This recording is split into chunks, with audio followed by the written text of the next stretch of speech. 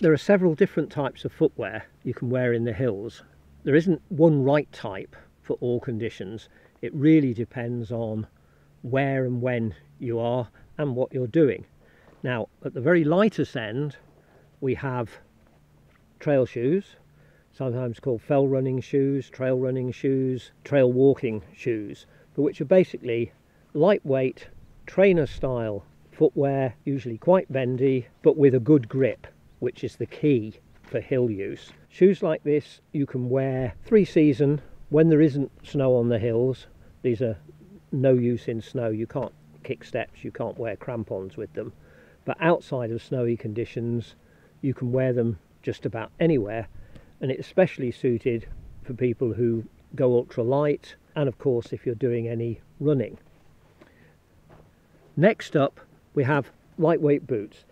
This is the most common sort of footwear for hill walking.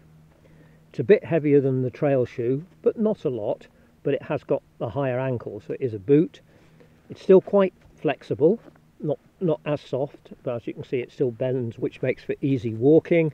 It's got a good tread again. This will do for most conditions, but only really for gentle slopes and soft snow, because again it's not really designed for prolonged use with crampons. And you get both fabric versions like this one, you can also get lightweight leather ones.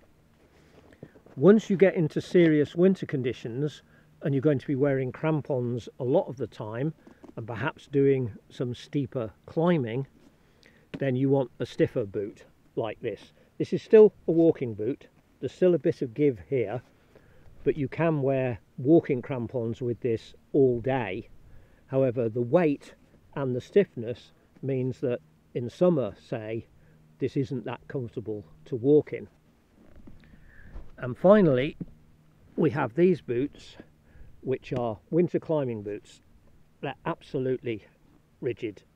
And this is only for technical climbing in winter conditions, so it's not really a walking boot at all. However, if you're intending to do stuff like that in winter, this is the boot to go for.